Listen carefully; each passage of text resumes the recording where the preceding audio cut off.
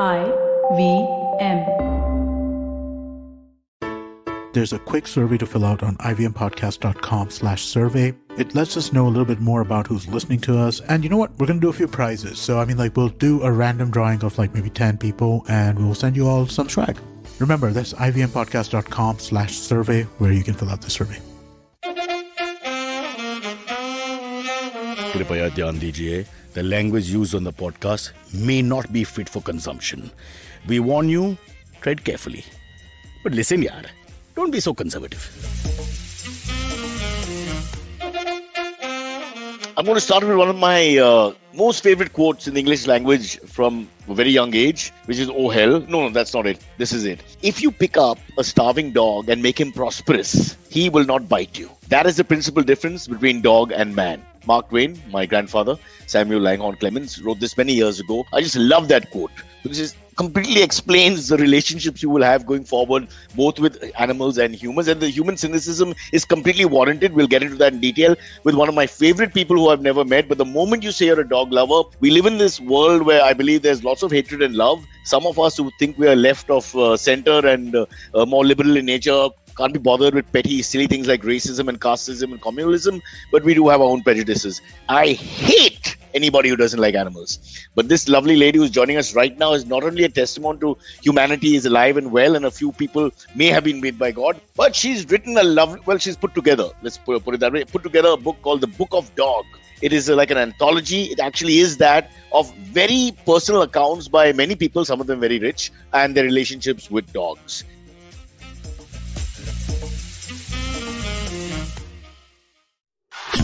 जिस तरीके से हमारे माँ बाप ने अपने करियर की सीढ़ियाँ चढ़ी थी, वैसे आज के जमाने में तो पॉसिबल है ही नहीं गुरु, क्योंकि हमारा जमाना इतना कॉम्प्लिकेटेड है। आज क्या नहीं है, कंपटीशन है, सोशल मीडिया है, इतना इंफॉर्मेशन ओवरलोड है कि करियर का टेंशन ज्यादा होता है, उस पर काम कम।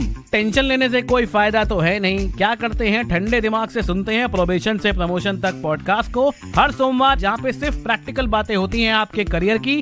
और कौन करता है वो? मैं आपका होस्ट अभिनव त्रिवेदी। ये पॉडकास्ट आप सुन सकते हैं IVM पॉडकास्ट की वेबसाइट, ऐप या फिर किसी भी अन्य पॉडकास्ट स्ट्रीमिंग प्लेटफॉर्म पर। Let me bring her in right now. Hemali Sodhi is right. In fact, she's in Mumbai, in our city. We'll find out why. There's a launch of a bookstore, which we thought had died. And we went to the funeral a few years back because I live very close to it. But they're relaunching Crosswords. And so Hemali is down because that's the business side of her as well. Hemali, firstly, thank you so much for coming on this show. We've been corresponding. Firstly, you've been corresponding with me. I'm a child of the 50s. I like pen and paper. I write everything down, pen and paper, then I have to go through WhatsApp and computers and emails, and it's so difficult for me. But so I apologize for my tardiness at replying and everything else. But I have to tell you, very proud to be associated. And I never use the word very proud in myself very often. So very proud to be associated with the Book of Dog, which is your anthology. Thank you so much for asking me, and thank you for your piece. It's one of my favorite pieces in the book. Yeah, well, that's because I can spell and some of these guys can't. But it's a fantastic collection of very interesting people from all, stratas, not stratas so much, but definitely different walks of life. And let's begin with you firstly. What's your dog connection? How did you become such a great dog lover? And go back and tell us how it all started. So it's interesting actually, because I wasn't born a dog lover. I was actually, when I was growing up, I was petrified of dogs. I was petrified of most things. I was a very shy child. You're a convert.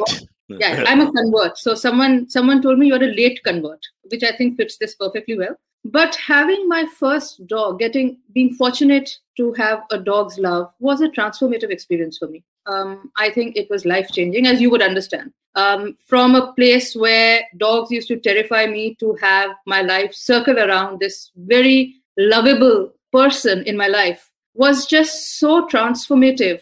And then I think what also happens is once you get a dog into your life, you just open up to this whole universe of dogs, right? So you make friends with dog parents, you eventually get more dogs, you do dog speak. So I think all that sort of converged in, and my background is in publishing. So when we think about stories we want to tell, books are a natural medium. So the idea for the book was there for a while, but I think it's only around, we'll talk about that in a bit. But I think, like I said, dogs have been transformative. And I think my most profound relationships in life have been with some of the dogs in my life, all the dogs in my life. So you would understand that.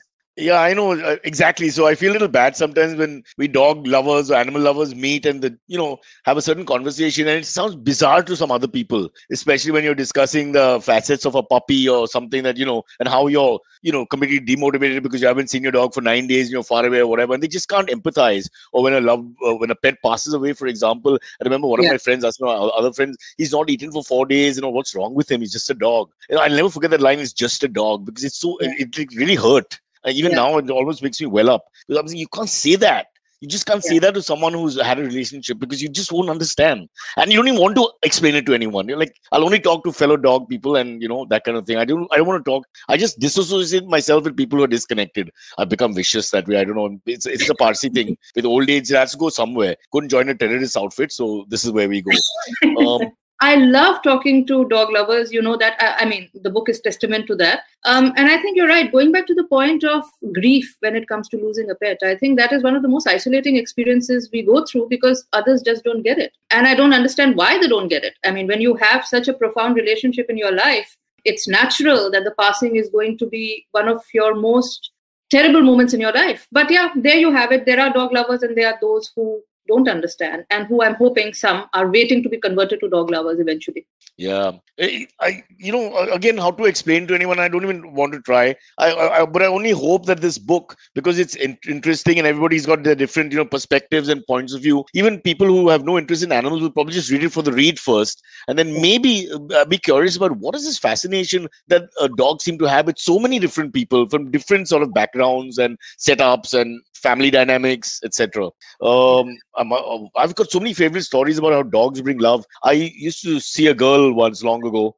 That sounds horrible, but yeah, many years ago there was this young girl, and her grandmother really didn't like dogs. And I all my life, I would take the dog with me wherever I could. That was the law. So dropping, picking, those kind of things. Dogs always in the car with me. Going to get an ice cream, or even going to a place like Crossword, I'd sit out with the dog. So I remember going to a house once, and for some reason, I had to pee, or there was some reason I had to go up. I didn't want to leave him in the car. So I said, can I just bring him up for a little, just 5 minutes, and then I'll go, leave immediately. And because of this whole grandmother thing, we, wouldn't take him up normally. So she said, okay. I went to her bedroom to use the loo. And of course, my dog at that time, Luciano, he just wandered off on his own, German Shepherd. And then I came out and she said, where's Luci? And I said, I don't know. I went to pee. So she said, but please don't tell me he's gone to my Nani's room. And I said, I have no idea. So we, you know how these things work out. And in the end, it's like Murphy's Law. And yes, there were like 3-4 doors, and he's gone straight into this one. And she was chatting with the dog. He had gone straight up to her, this woman who hated dogs. She was fascinated with him. He was just sitting there looking at her, mouth to mouth almost. And she just found him wonderfully handsome and interesting, majestic. And just, they just connected. And yeah. Hemali, she kept asking the girl to bring when Cyrus coming over, and will he bring Luci? It just went from black to white, it just went completely, or just connection, just alone. Nobody said a word. The dog went into the room on his own, and they became friends. It was like a miracle. And I think that's one of the things. I think people who don't connect with dogs is because they don't have the experience of meeting, a dog or spending time with a dog. I think they just don't understand dogs. So there's this alien presence. You just think of the things that could go wrong, but you haven't really given yourself or the dog a chance. And I've seen that so many times that, once you get this dog and you make the connection with dogs, there's no going back. That's it. But you have to then have that right environment and be introduced to a dog to be able to form that connection. Barring the RWA uncles who go around saying ban dogs and don't feed dogs and whatever, I think most people actually, when they say they don't like dogs, don't really know what they're talking about, because they probably haven't had that exposure to a dog. Yeah, it's how can you not like dogs? Yeah, if you know dogs, how can you not like them? I think it's like a bit like the whole. I hate to say Hindu-Muslim issue sometimes. People just live apart and have no idea, and just say, I don't like them, I don't like their way and all that because of no exposure. a little bit of interactivity, and after some time you realize there's not that much difference, and sometimes the food is better. If you give a chance to another community. But yeah, so coming back to the whole thing, now let's just talk about you. Others, I'll go on ranting about my all my problems with people who don't like animals. So you started liking dogs almost as an adult, but then you became an immediate convert as well. When did you have this idea that let's get people? I mean, it's a great idea when you think about it. The moment you told me, I was like, wow, what a great idea. Get people to write little anecdotes about dogs from their perspective and point of view from across a whole cross section of people. So I think, one of the things is that when I was growing up, I was reading a lot of books around dogs. So whether it was Snoopy or it was, all the characters that we grew up Snoopy with. was standing on 2 feet sometimes. Yeah. That's a bit hard to explain. Or Snowy and Tintin. Snowy. There were all those, or Scooby-Doo. There were all these dogs, these adorable dogs that you have in literature. But growing up, clearly I was probably reading the wrong books. But I didn't read that many books around dogs. And the books that I read with dogs, except for maybe books like Marley and Me, which is one of my favorite reads. But the books I read around dogs, the dogs were very much a sort of a side presence. And I thought that it would be actually nice for us to make dogs center stage of this book. So the humans in this book, as you'll see, are very much the loving but supporting cast. It's the dogs. It's 45 stories which center around the dogs who've made a huge difference in our lives. And when I reached out, so my first list of reaching out to people were, because I come from books, writers I knew who were dog parents. And you were in that very first list when I reached out and said, listen, do you just want to write about anything to do with a dog in your life which has made this impact on you? And then as it happens, the universe grew. People started suggesting other people. One of the other things I did want to include was stories from animal rescuers or people who are in rescue, because I think that's also a very important part of this dog universe. And then the community just grew. People started suggesting other people. Then someone said, hey, why don't you ask this person? He's got an interesting dog story. It came to a point where the editor I was working with was getting slightly worried, because every week I'd say, listen, I think this is a nice story to put in. And what's also interesting is the different forms that the stories took. So while there were essays, there were photo essays. There's one dog, Aruna Vasina's dog, who's done haikus. So it's a very interesting, vibrant universe. And it's unpredictable in the sense that pretty much how every day with a dog is, there are surprises every day. And that's really how it happened. I think what was really heartening was also how everyone, you included, immediately jumped at the idea. Because I think people don't really talk about their dogs or write about their dogs so much, but they really want to. These are stories they want to exchange. Hemali, you have no idea. I know in publishing, but they call us to write about things which, like, can you write about Independence Day? Can you write about Parsi New Year? Can you write about today's, something color day? They're ridiculous things. One is just pretend to be interested. So I'm so happy to write about something that is always on my mind. Because I got to tell you that if the dogs weren't around, my family wouldn't talk to each other. We have 2 at the moment, both rescue. One Saluki was abandoned by a breeder, left in Alibag, and one Desi dog of Mugdol Hound descent, who was found, the female left alone to die in a market in Chondi. So my wife has now gotten to this whole thing about we have to only rescue dogs. So although I've always had GSDs, unfortunately or fortunately, no racism implied, but this is where we stand. So if anybody has a GSD that needs a home, and we can quietly leave them where my wife will think the GSD is coming in, and wow, and then we're stuck. But yeah, good you say that, because one of the interesting things about and important things about this companionship with dogs is the stories around breeders, is the stories around when people get dogs. Yeah, they don't really realize what goes behind. And I didn't. My first dog was actually not, he wasn't a rescue dog. Simba wasn't a rescue dog. And I didn't really know what went behind that. So I think part of this whole storytelling around dogs was also, and that's why you also have stories of animal rescuers, is I think you also need to know the reality of what it is and what you're doing when you go and want to just buy that cute dog in the window or get that breeder dog. There's a lot of pain and heartbreak. And also, coming back to the breeders, the thing that we found out is many of them are just not into animals. It's a pure business thing. So, it's like a vet who doesn't like animals. He's done it because they failed the other medical course. And those people should be in my list of capital punishment.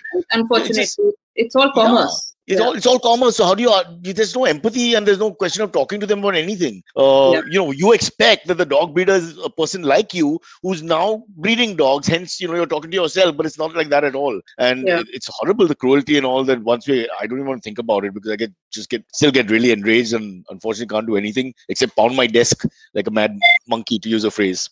Although monkeys are lovely too, a little more dangerous. So let's get back to the collection first. Let's talk a little bit about the book and then we'll talk a little bit more about personal insights and all. So tell us about a few of the writers, the ones you know, and what they've written about. So it's got a collection of 45 contributors, and initially it was a lot of the people who had contributed were writers, because that's the universe I know and that's the people that I reached out to. But what's interesting, like I said, apart from the names, is the different kinds of writing. So there are essays, there are photo essays, there are haikus. One of my favorite stories, well, actually, who am I kidding? They're all my favorite. But one of the stories that I really like is this story from my friend Sean Morton, who lives in the UK. And she talks about this thing that a lot of people don't know about, which is breed-specific legislation, which is when you actually have 4 breeds which are banned, and if the council finds out, the dogs are taken away and put to death. And I thought that was absurd. I thought this was like completely dystopian when I first heard of it. But I think, what's also interesting about this collection is, apart from the stories which touch you in a personal way, there's also information about about rescues, about breeding, about dog racing. One of the pieces is about dog racing, which again is immensely cruel, but it exists. So I think it's important for people to also get a sense of what really happens. But most of the stories in the book are actually very, very personal essays about dogs which have touched people. So whether it's Shobha De and her Gongli, or it's Gulzar Saab and his Pali. He's done a really lovely poem where he says he and his boxer Pali had this great connection, this very, very, very special connection. And he had another friend called Pali, Pratipal Pali. And this friend comes home. And so Gulzar Saab is sitting there wondering, now, how do I say Pali? What if both of them respond? And what takes offense? So there are a lot of fun stories here. There are stories by Ruskin Bond. There's your 4 dog commandments, like I said, are really fun, really irreverent, but I think also hold a profound truth. Those are really good commandments. And I like how you said dog's attention span is lower, so it won't be 10, it will be 4. And then there are stories from people like Menika Gandhi, stories from Atul Sareen. So it's a very wide universe. There are photo essays by Sunita Purwala of Dogs on Marine Drive.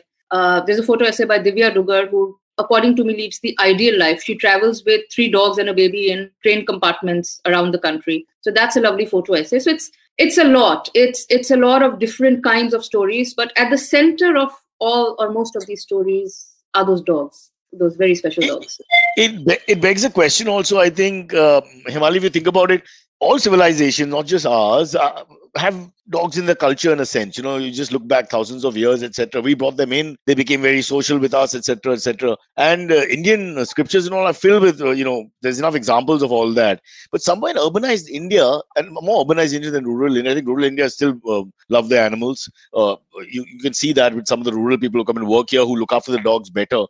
Something happened in the last 200 years, I don't know, Victorian England or what happened exactly, where we sort of got disassociated. Lots of people have been just disassociated from dogs. And I see that it's like DNA is now programmed to be fearful, and the normal curiosity, which say some of us have, some of us don't have.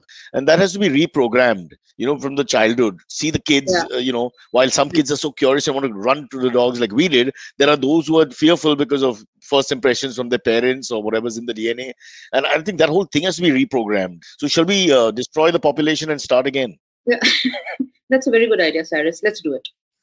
Yeah. And let's make dogs the commanders of a lot of these things. Let them create the rules. I think it'll be a better world. That's also, now that we mentioned, that's another terrible thing that we have to neuter all the time in our effort to stop the population. I feel really terrible doing it, but we do it because we don't want, all the other options that are out there. I want to quickly bring up something you mentioned, which is, I think you were talking about pit bulls and, these Cane Corsos and the big breeds who have got a bad name. But, honestly speaking, it's the fact that they have potential to be ferocious and powerful, no doubt, but they're also very loving and affectionate, and if brought up properly can be absolutely the same dogs. So Yeah. why did the worldwide legislation against these dogs ever look at the fact that it's the human factor which is more paramount and more important? No, absolutely. Absolutely. And I think every dog has the potential to be loving or the potential to be. Okay, so I'm one of those who's not very, I won't say I'm very objective, because I think it's never the dog's fault. That's one. It's never the dog who's to blame. It's either the circumstance or the upbringing or the stereotyping that we do. So we have so many people. This is not an emotional comment. This is a very logical comment, if you ask me, because you're making the dog live in your society with your rules. So how is it the dog's fault anyway? Oh, it's never the animal's fault because you want them to follow. Yeah. And also dogs are not malicious. Dogs are not out to bite you just for the pleasure. I mean, that's only humans, right? I mean, it's only humans who have this sort of agenda. Dogs are, they will respond to their circumstance and how they And I've never heard of a dog who'll have a drink with you in the evening, then fire you the next morning. The things that we can do in terms of cruelty with co-workers and colleagues and all is on another level altogether. Dogs are pretty black and white if they don't get along.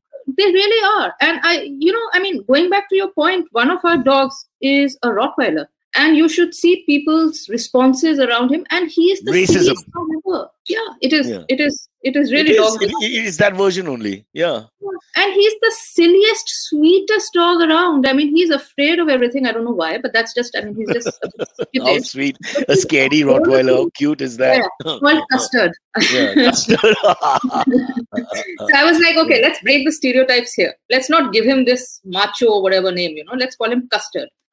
It's also named after one of the same friend. Sean's heart dog was called Custard. And I said, when we get a Rottweiler, we're going to call him Custard. And so Custard is a sweet, adorable dog, but you should see the reactions of people around. So I think there's a lot of inherent biases, which unfortunately have no basis. So yeah, I just wish people would give dogs a chance and just give them that loving environment and give them, even if it's not a loving environment, at least don't expect them to be this fierce, mean machine, because they really are not.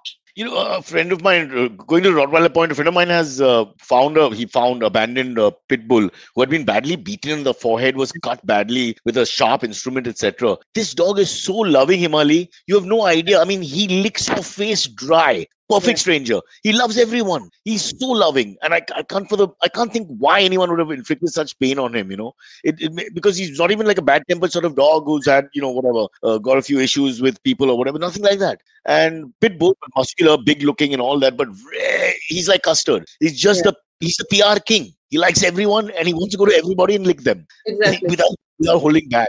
No, I get it. And unfortunately, pit bulls are also used in dog fighting, right? So that, it just, the kind of cruelty we inflict on dogs is sometimes it's staggering. It's a very dark place to go down, but it does exist. And if you don't talk about it, then it continues to exist. But yeah, I think the stereotyping just has to stop. A quick word on Maneka Gandhi for a second. I'm a huge fan. A lot of people say it's all politics and this and that, but I've seen steadfastly she's stood up from whatever position she's been as an MLA or above, or when she was in the cabinet. She's always put her foot forward, and which I think is another problem we sort of face, that legislators and people in the know have to make stronger laws for animal cruelty. Like here in Mumbai, apparently it's $50 bail where you beat a dog or hurt a dog badly and somebody files a call. $50 and they're out. It's ridiculous. It is absolutely ridiculous. But actually, Cyrus, I think it actually starts with the idea of purchasing a dog. There are no licenses. Surely, if you're going and getting a dog in your home, like if you see the animal welfares, for instance, when they rehome a dog, they do home checks and everything. Correct. But lots of diligence. Yeah. There's diligence there, but there isn't diligence in someone wanting to go and pick up a dog from a breeder and getting the dog home. And then they realize, okay, this is a living thing. It's going to grow. It's going to need food. It's going to need affection. And so, slowly you see that attitude change, which is really sad. But I think, yes, you're absolutely right. There have to be stricter laws. And I think there also has to be awareness. A lot of times people are not aware that there are things like, people say dog ko lift mein mat lao. Now, I don't think you can do that. They say you can't discriminate. And let me add to that point here quickly so that nobody sends us messages. Also, when they say menials, I hate the word servants. It should be outlawed. Vendors, etc., should not use the lift. I find that preposterous. How can you segregate lifts? Everyone used a lift or nobody used a lift. I don't get that. How can you do that? Yeah, but that is exactly what we do, right? We compartmentalize as humans. We compartmentalize based on what we think, who we think deserves what. And I think that's like really ridiculous. But there it is. So yes, I mean, coming back to Maneka Gandhi, her piece, I don't know if you've read it yet. It's one of the most heart-rending pieces, because here you have this impression of someone who's like, very sort of, I won't say shrill, but very loud, very out there talking about animal welfare. But you have to understand that behind that is the story of someone who really very deeply cares about animals. And each animal, each dog makes that difference to her. So I think it was very important to get that voice in to say, look, I mean, this is why I do what I do. So, I mean, yeah. Hemali, you're a friend, so can you do me a favor? Please tell her that if she wants to start her own political party, where obviously the manifesto will be all about animals, etc., I will bring people. I will scout the country. I'll do Padyatra after Padyatra. I'll actually work for the first time in my life, and I will help bring her to power. And we will have a leader who puts animals first. Oh, that'll be so much fun. Imagine if we can have new laws and we can just catch people. Oh God, there'll be retribution. It'll be like, after I'll just pick people up just for naming a Pomeranian, those terrible names. No more dogs will be called Tommy, Moti, Raju, Biscuit. All those names have to go. I'll allow Simba. I saw Simba and your biodata and a few others. Yeah, Simba's like the human name Aryan. Back in the 90s, late 90s onwards, it just became such a big name. Everybody started calling their kid Aryan. I know. Too many of them. I know. It was Rahul, and then it became Aryan, and then Simba. Simba ke pehle, I think it was Caesar. I remember all Caesar. Yeah, the first German Shepherd that came to my house when I was 5 was a Caesar. You're right. These are smaller laws. First, we get the really evil people who are doing evil things. These small laws also have to be looked at some point. Boss, name the dog correctly. Be very careful. I don't know why that happens. Everybody wants to do a Simba. Everybody wants to do a Caesar, a Tommy. I mean, it's always the same.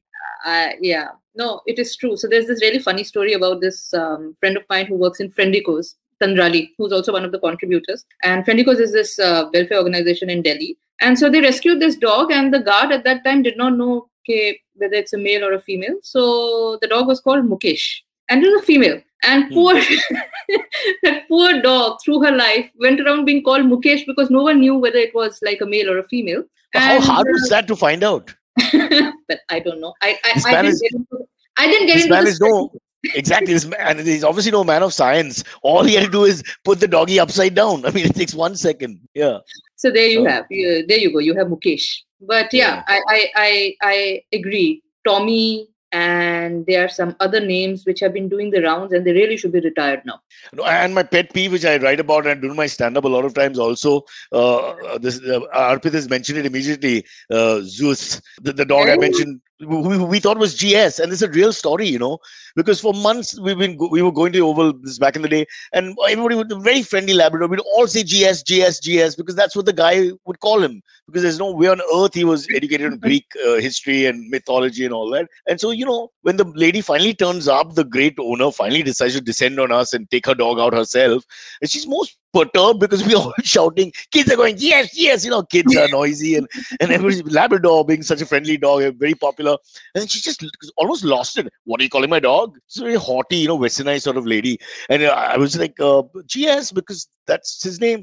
No, that's not his name. It's Zeus. I said, poor Raju is walking the dog. I mean, he did his best to communicate the name as from Zeus. It became GS, and it's there. And it's just one of my favorite stories.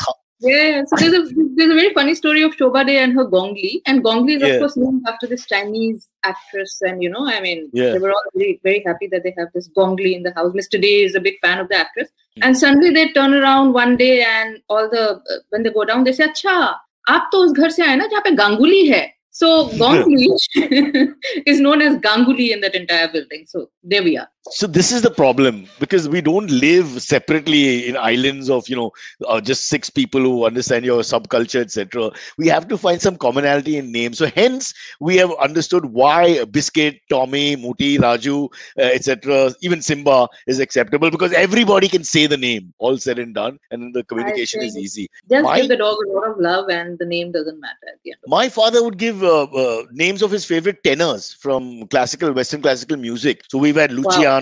We've had Rufo, is even earlier than that. We've had Volpi, and these are lesser known tenors from way back when.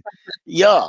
So, but luckily they were easy to pronounce. So, not too hard, not too, we could have gone for some really ridiculous names and suffered, but no, that didn't happen. My dad also wanted to name. In my defense, most of our dogs are rescue dogs and came with their own names. So we didn't want to change that. Except Custard, of course, was a very deliberate naming of a very sweet Rottweiler. But I'm just worried about Custard because I'm hard of hearing now as I age. And I was thinking, if you say Custard from far, supposing you're watching the dog, and so you just pick up the name, it may sound like the abusive word, which rhymes with that. I'm just thinking, that'll cause confusion. I never thought of that. Thank you for introducing that thought now. I'll be very. Listen, be careful when you're out with people, because there are also, I like a whole group of people who I call the semi-dog lovers. They're really curious, but they're not confident enough. But you can see that. So I always encourage that, because you can see them looking. Then I always go and say, haath lagao, wo kuch nahi karega, that kind of, initiate that kind of dialogue. And then it goes further from there, because that curiosity is always positive. It's never negative. So, that's one of the things we can do to spread the gospel of dog. But I want to thank you as you go into break, Hemali, for your contribution. I think it's a superb book. One of the few moments I'm proud of in my life. This in the time when I didn't hit the lady on the 6th floor with my car while reversing, because she was 81 years old at that time. If you're 75, I would have run over twice because she takes so long to cross. But I was nice. But this is superb. This is my people who follow the podcast know this is my pet thing. Literally, no pun intended. And I can just go berserk. I only get violent over animals. I never ever get physically violent. Otherwise, I'm a complete coward. I'm the first guy to run. Somebody attacks my wife. I'm like, Aisha, all the best, love you, and I'm gone. It's like that. But you do anything to a dog or a cat or anything like that, and I just become like a titan. It's the only time when I get some sort of character and strength. I think one of the things you don't mention, Cyrus, and this is something I heard about from our friend Abod Aras and from a few other people, is how much you also support animal welfare. I mean, I didn't know that you do so much for welfare for stray dogs, and I think it's really commendable. I think one of the other things that's very commendable about this book is that I wanted all royalties to go to animal welfare and charities, and everyone, without batting an eyelid, said yes. And we're talking about some really serious writers, some artists, and everyone said yes. Animal welfare, go for it. We'd love to do that. So I think it's remarkable. I think dogs do bring out that side of us. There is that. Yeah. Hemali, Abod, they use our office as well. He's on another level. I can't, people listening, you have to understand. Abod is from a normal middle-class Mumbai environment, a gold medalist, MBA student, all that corporate sort of background and everything, and would have by now been the head of an MNC. He's that kind of person. To turn your back on the material world and then just help stray dogs at the beginning of your career. I mean, that kind of, I wish I had that spiritual strength. I really envy him, because I don't. I still have to, buy things and survive, etc., etc. So this is always the second thing we do. But to do that, I mean, this is like a Mahatma sort of figure. So although he dresses really badly. I'm hoping we can bleep that part out.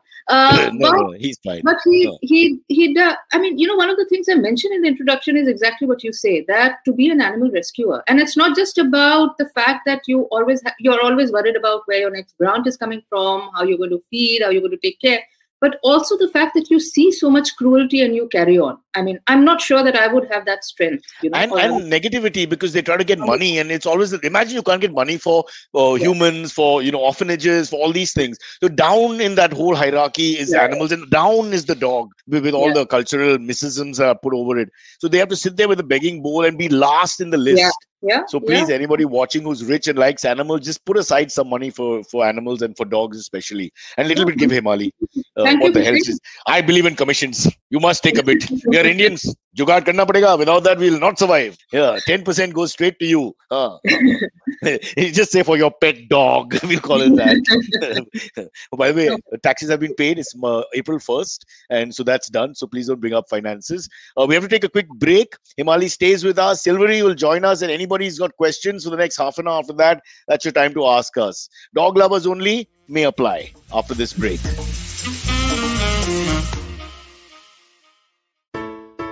Hey everybody, it's been another great week on the IVM Podcast Network.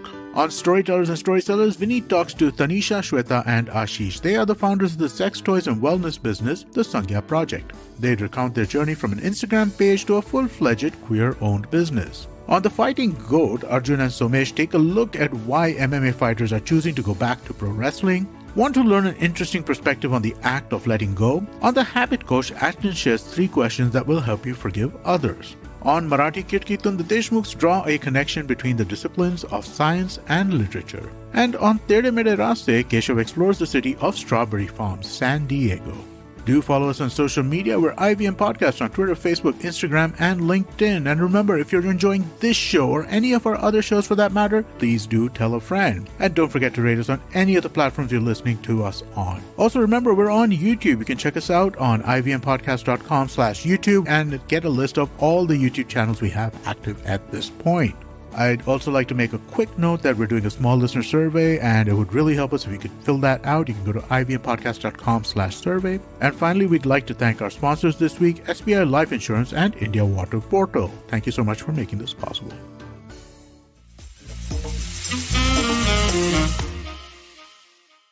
Back here, Silvery joins us. Also Good morning. Hello, sir. He's an animal person. He's a cat person more than a dog person. But No. I would say I like both. But you're looking after cats. Yeah, because there are more cats in my building. Yeah. I mean, I don't want to piss off our guest. What is this? But no. I just have more cats in the building who I end up feeding. But I love dogs as well. It's nothing. But Hemali, just quickly before we get into other things, I forgot to tell you there was one name which I loved, which is Prerna Bindra's Doginder. You know, Yes. because I with my Punjabi friends I do this a lot naturally. You know, I just change their names with the Inder at the back, like Yes. Siminder. You know, I just add it. It's just fun. Yeah. And I thought I saw that name and I was like, wow, Prerna should get the Padma Shri. This is great. Finally, a name India can be proud of, and they can say it. Everyone can say it. You see, north, south, east, west. You go, you say, Doctor, naam kya hai? Doginder. How tough is that? No more juice, GS. I mean, no more struggle for the guy. Can you imagine? It becomes like a humiliation for him to bring out that name which he can't say, and he knows he's going to, screw it up. So when I think back, it was really cruel in many ways. Doginder, that's the name for India, and Prerna should get a medal for that. And Doginder was the love of her life. It's a very lovely piece, actually. It's the last conversation with Doginder. Yeah. It is. So again, let me just advertise the Book of Dog, Hemali's contribution, putting together dog lovers, dog parents. Oh, where's the damn camera? And Prerna Bindra's, the one we're talking about, is on her dog Doginder. Please read it. Some of these things are so beautiful because people are being so open. And again, if you have that empathy factor, it's like reading poetry because you really, really get it. And if you don't, just give it a try. Give it a try. Maybe you'll just understand this world is more interesting than you think. Sometimes I think, people just don't see the little beauty that we have. Tell me honestly, guys, what is the most beautiful thing in the world? I was thinking about this on my drive here to talk to Hemali. I was thinking, would it be like a Brian Lara cover drive or Ursula Andress coming out of the water and Dr. No, or, a Beatles lyric that, stays in my head forever. And they're all beautiful things. But I don't think anything compares to a puppy. I just love a bouncing puppy, bounding around curiously. I mean, it's such a beautiful thing. Yeah. It is delight. It is the most beautiful thing. You're right. And the other really beautiful thing is, so when a rescue dog starts to trust you, and we've had some dogs who've come with quite a lot of, as you have, issues. And then when that change happens, it is just such a profound moment. I think it's amazing because Peter, our dog, exactly what you said, this is exactly what happened. He had been beaten and also he was so, especially of males. He was okay with females, sexism, but male humans, he didn't like at all. Took a long time. He's still scared of males, especially, working class males for some reason. There's whatever the issues are, they're imprinted in his head. So that is still there. And I'm just thinking, but with my wife, it's the opposite, completely. We've been married 22 years and she doesn't trust me at all. For some reason. I don't know why I said that. Unnecessarily spoiled our moment of poignancy. Okay, Silvery, over to you. Talking about dog names, I remember as a child, I had a friend in school whose father had a very good sense of humor. I remember we used to hang out with his father and all. Like after school, we used to go to his house and his father used to crack a lot of jokes. So he had a dog and a cat. And I think now this thing has become very common, but at the time I hadn't heard of this. The cat's name was Dog and the dog's name was Cat. And I used to find that very funny all the time. Just as like I don't know, it was just that's pretty funny. Clever. I don't mind that. Yeah. Because that'll bring a smile to anybody's face, when you hear the first name. Yeah. I mean, I don't know. The dog and cat are complaining about the whole species thing. They're not. But it's just you call the cat and the dog always comes. That was always like very funny. We where I live, we have this Nas Cafe. Now it's gone. Immortalized in 80s Hindi films. You'll have seen it. Like Amar Akbar Anthony, song sequences are there because it looks over the Queen's Necklace, which is Marine Drive. So I used to take my German Shepherd there because he was Irani Parsi guy who owned it. Who let me take the dog up. So it was great fun to take the dog up. And, yeah. And then again, so I think Mumbai was going in the right direction because there were certain people like that. We had one of these beer bars which allowed that recently. His name I've forgotten. One of these new age beer bars to take your pets along. But if you go to Czech Republic and places like that, everywhere the dogs allowed. On the subway, in the restaurants, cafes, you don't have to worry. Everywhere. Yeah, no, that's true. Delhi, there are some places now which are allowing that. But I think we need to have far more inclusivity in where we can take.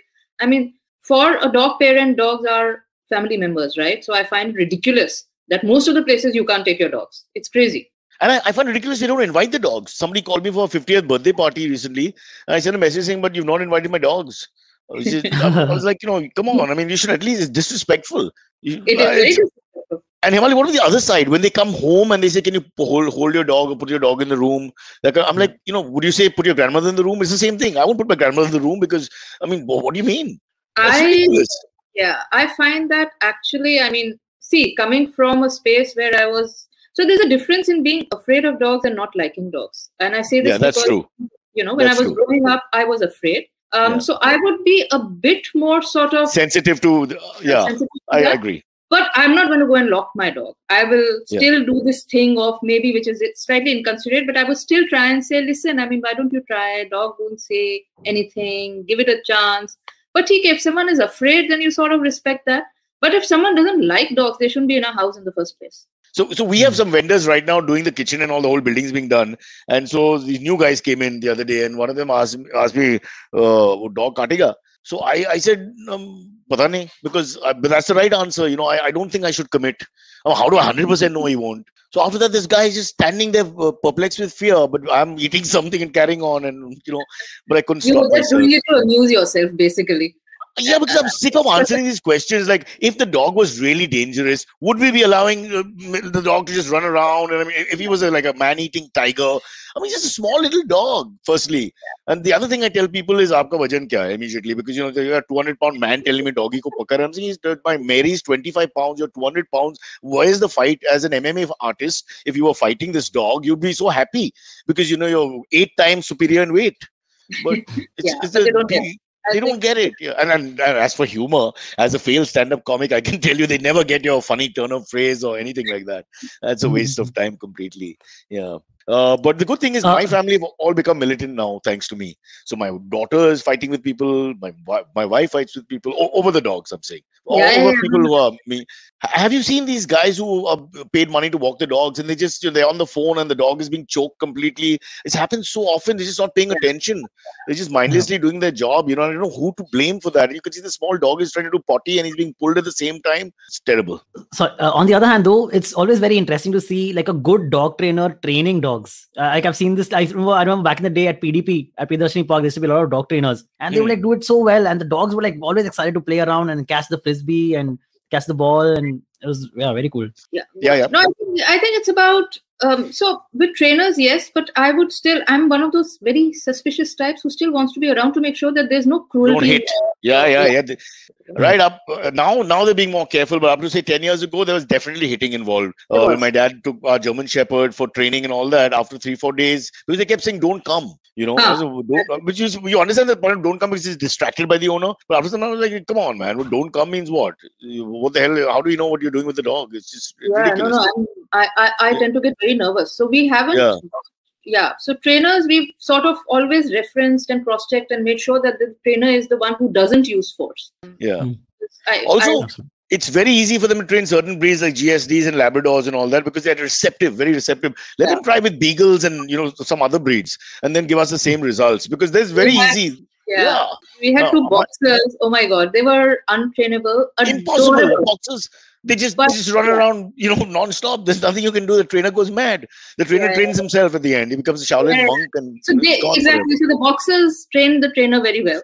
Of course, 100%. But those 2 were like probably the most fun, delightful dogs we've had. So they were brothers, Jack Sparrow. What energy. Yeah. Amazing energy. And Jack Sparrow was called that because he had this one eye patch. Okay, he was a white dog with one eye patch, and his brother Carl, and they were crazy. So no trainer worked.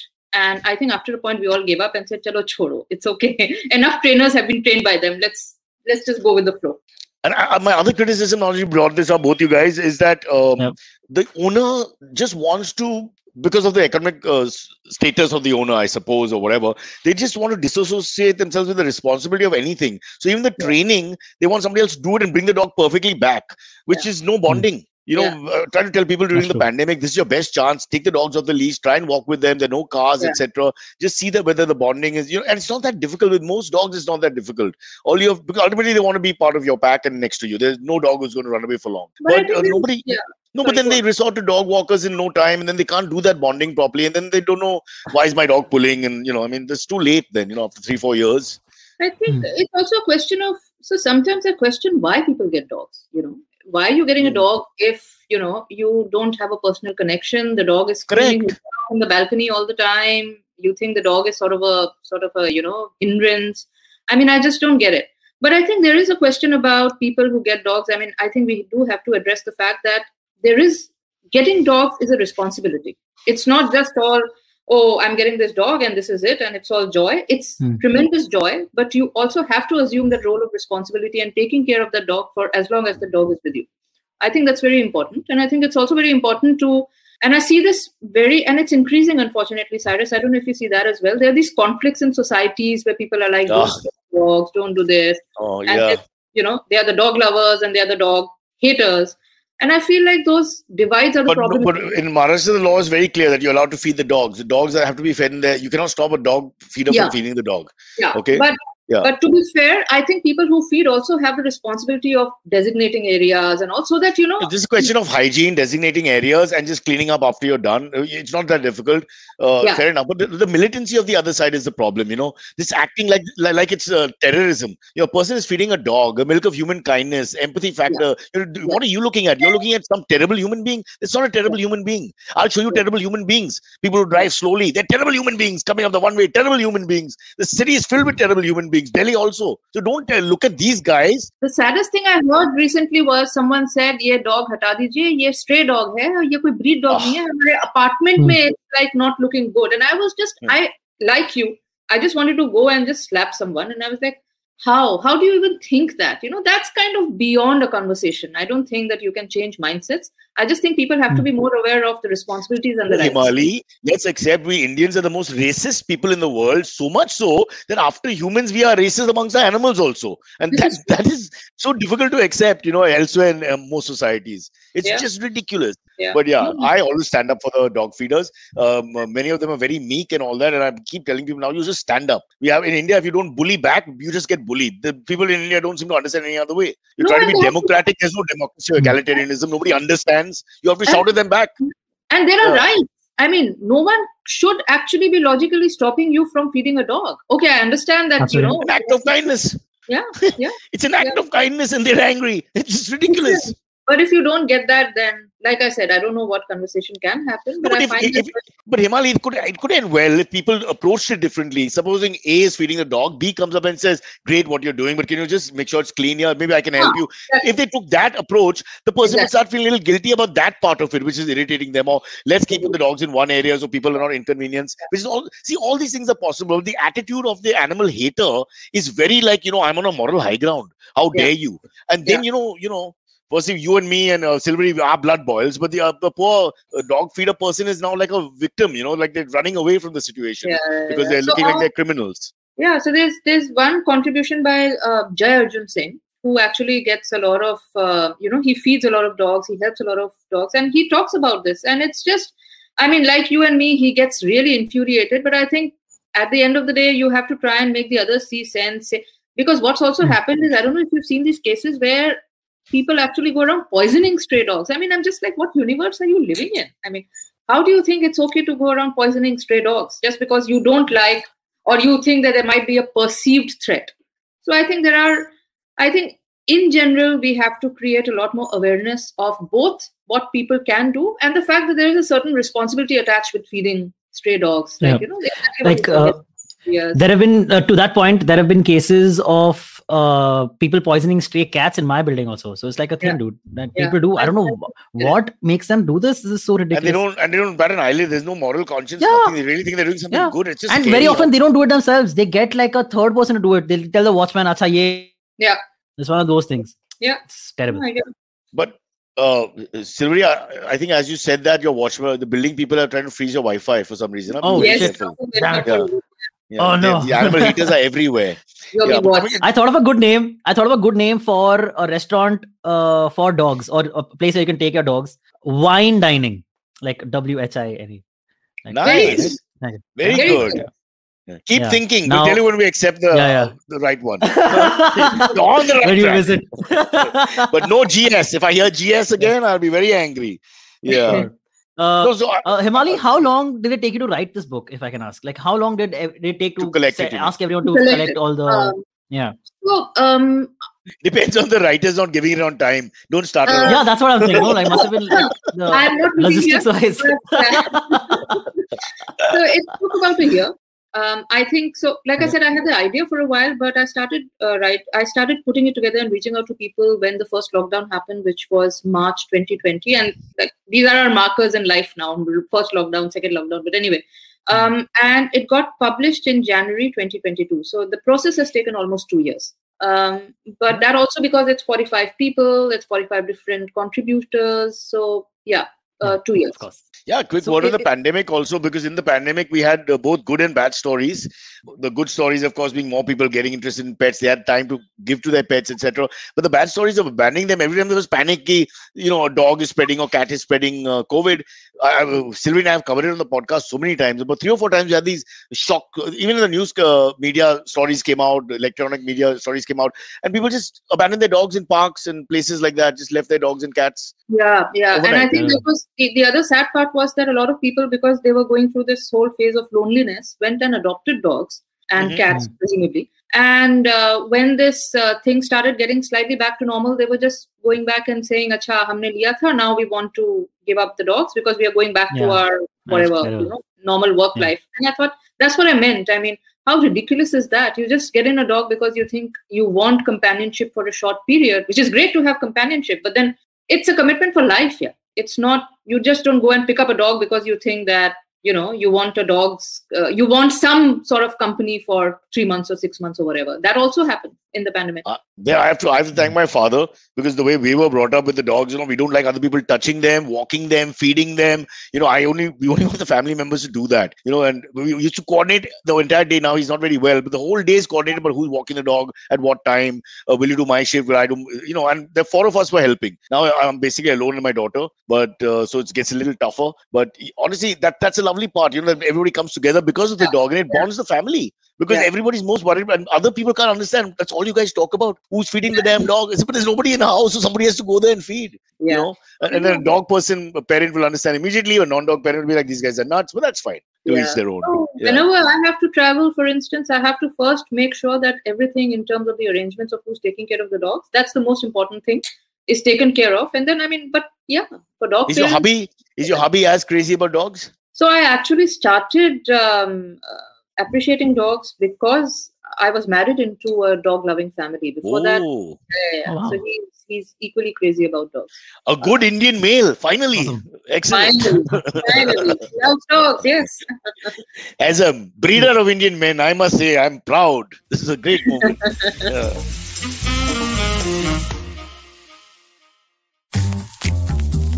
You're the people pleaser, right? Or then desperately seeking the one? Oh wait, you're the one who doesn't think they're ever good enough.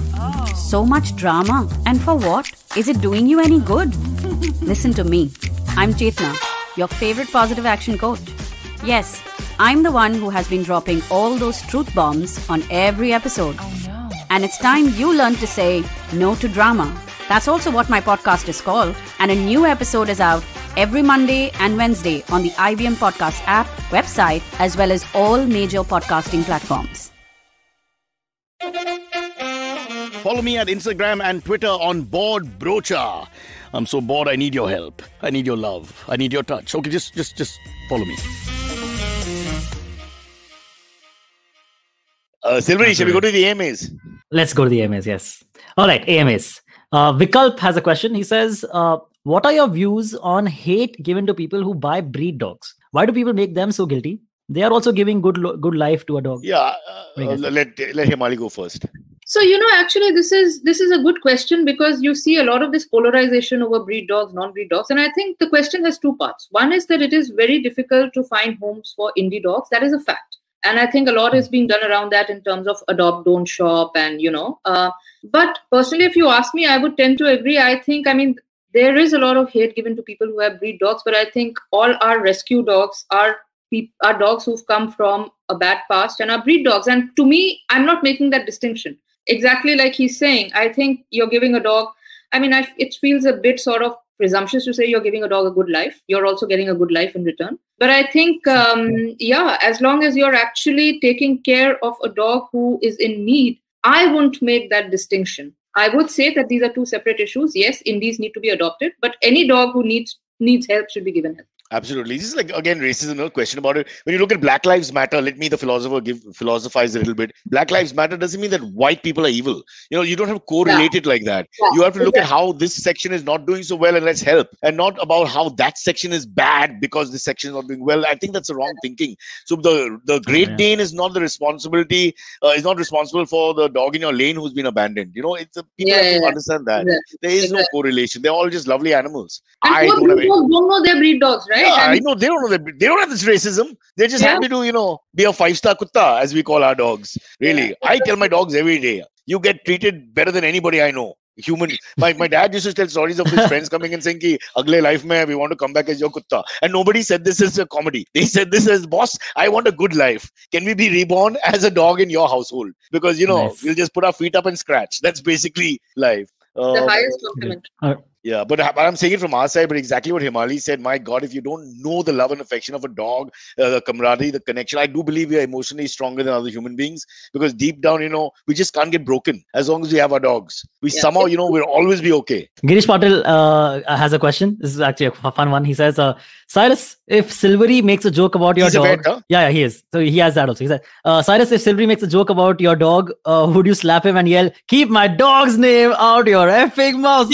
That's actually in all that humor, that's an actually fabulous question, because that is one of my sore points. People always ask me, are you always like, do you ever lose your temper? And I told Hemali this, I've told everybody this. I do have a problem with animal issues and all that. I just go, my impulse goes fast really quickly there. And it doesn't elsewhere normally, except for driving maybe. I'll tell you, John Abraham, I was on a flight with him coming back. He's also half Parsi, a Liverpool fan, all that. We both love bodybuilding. So, we were chatting. So I said, he was massive. He was benching 400 plus pounds and all that. So I said, John, what if you hit somebody? You're really big, you really hurt somebody. And he said, no, I don't hit people. So I just asked him jokingly, so when's the last time you hit somebody? So he said, seriously? So I said, yeah. So he said, about 2 years ago, my mom on Juhu Beach feeds dogs every morning. And some guys came and threw stones at the dogs and insulted her. And he was jogging somewhere in the vicinity. He said he went absolutely berserk. And I was like, thank you for that story. And I never once said, Bob, be careful, you're a film star, people Insta pe aayega, tera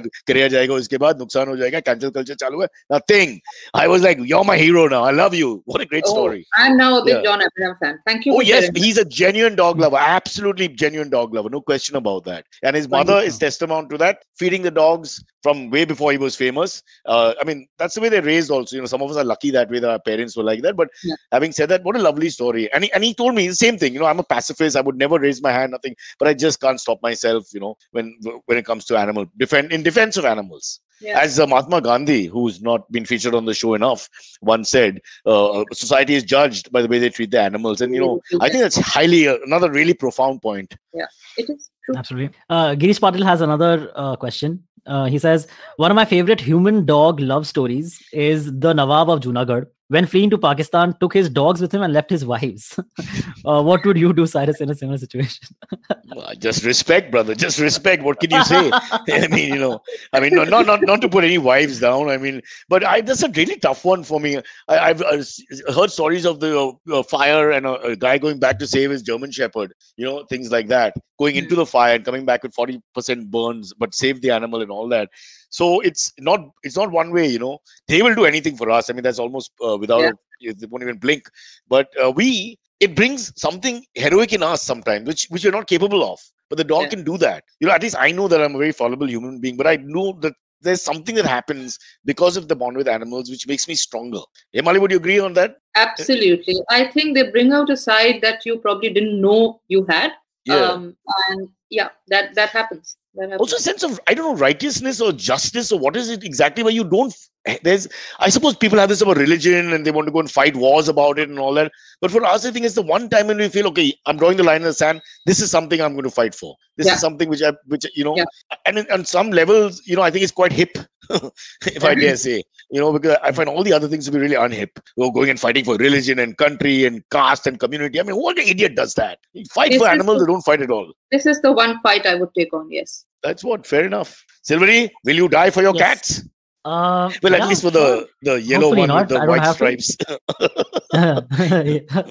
How bad is Powai? There are leopards and not tigers, but leopards do come in.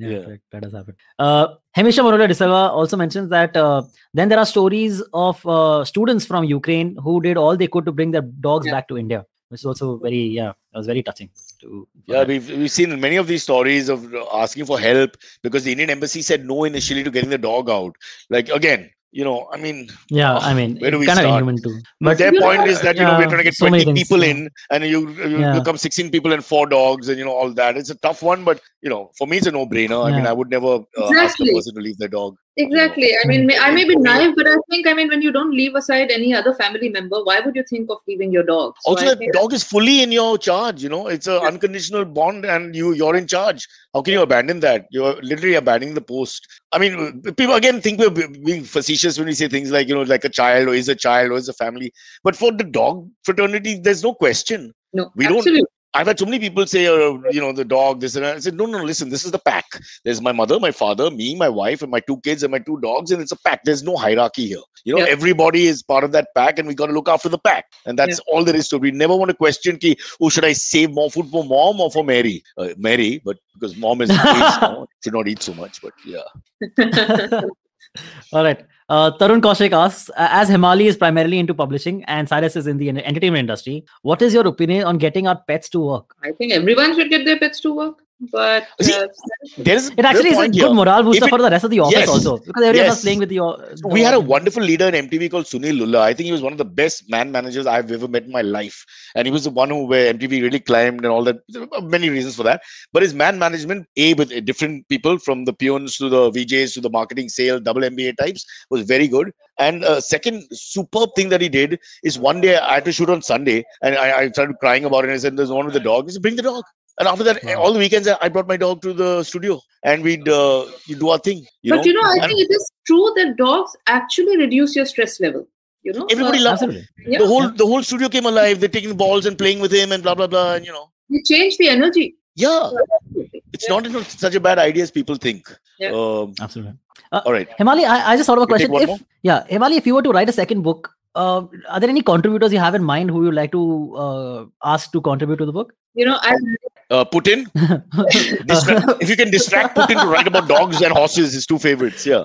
This is true. I mean, that's such a contradiction there itself, right? But I don't know, Anshush. I haven't really thought about it because this book took up so much of time and mind space. Of course. But of course, I think the point is that for people like Cyrus and me who love dogs and dog stories, there will always be more dog stories you want to hear. Like he said, the John Abraham story is such a lovely one. I think when I see what Mr. Ratan... It's a lovely one where Indian men get beaten up by big film star from rich background. But extraordinarily lovely. But I think there are lots of dog stories that are still to be told. So sure. I mean, like I said, I mean, I'm the kind of person who, when I'm talking to people, I'll be talking so much about my dogs and I'll take out the photos and you'll see their eyes. Yeah. What they do with their kids. Absolutely. So, but then see, if you have a fellow dog parent, we're really happy to see the picture.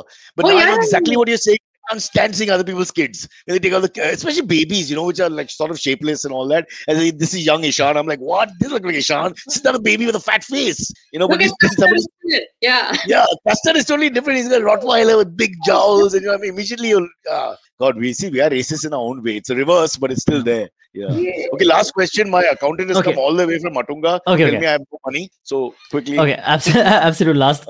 Harespa Kasad has asked, hello all. For someone who is absolutely afraid of dogs, how do I get over it? I mean, I'm really scared about entering a house having a dog as a pet. What do I do? Hemali, because I've done this a lot. I have a very simple theory especially with kids. Once I had my first child, etc., and we always have dogs. I tell the other parents, don't send them to the dog. Let them just stand around. That's all they have to do.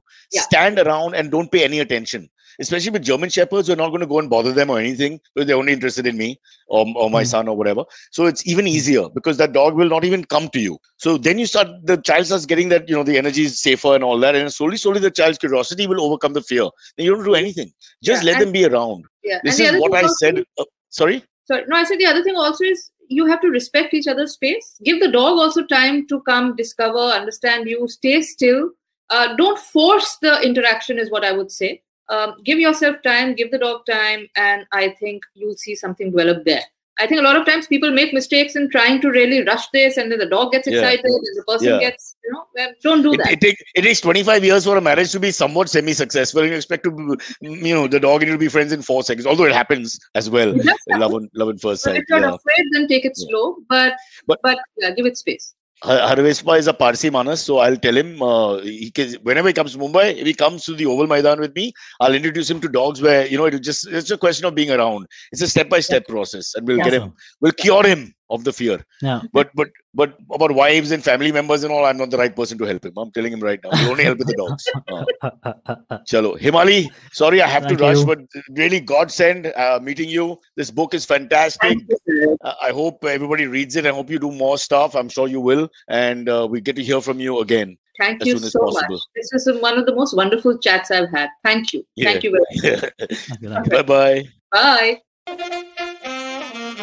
Okay, catch us on any of the podcasting apps, please. We beg you, we need you. Send us your questions on Twitter on Cyrus Says In, or you can email us, even if you're not female, on whatcyrussays@gmail.com.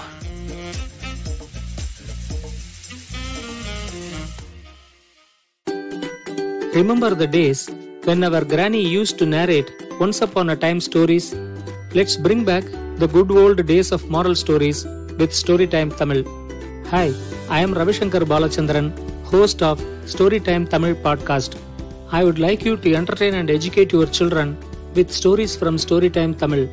Tune in to the new episode sharp at 7 p.m. every day on IVM website, IVM podcast app, YouTube channel, or wherever you get your podcast from.